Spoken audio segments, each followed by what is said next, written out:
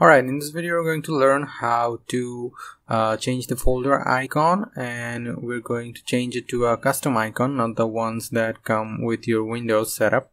By that I mean, if you right click it here, go to properties, go to customize, then click on change icon. Then these icons here, you can see that these are the built-in icons. We're not going to use these icons, but instead we're going to be using custom icons. Okay, alright.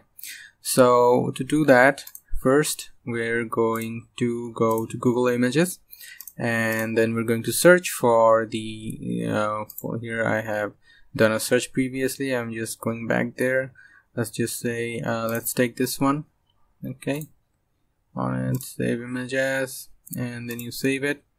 Now the image has been saved, but the image has been saved as a JPG file. We need to convert it into an icon file. To do that, we're going to go to a website, and that is freeconvert.com, JPG to icon converter.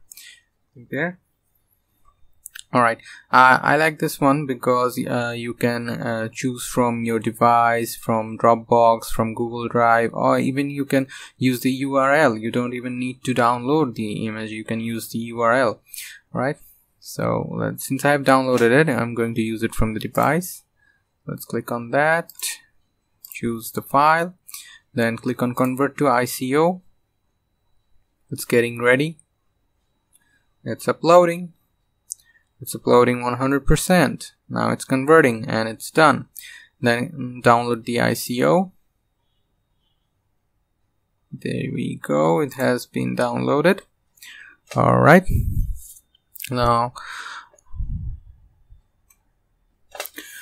here, as you can see, this was our JPG format, and this is the icon format. So we're going to give this one to this folder icon, right?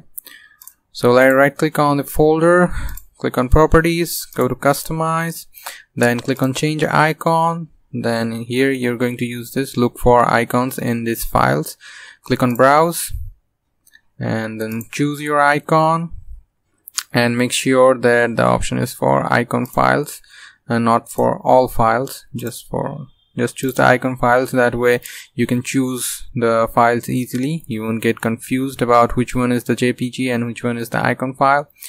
Alright, I'm just going to select that, click on open, click on OK, then click on apply and OK.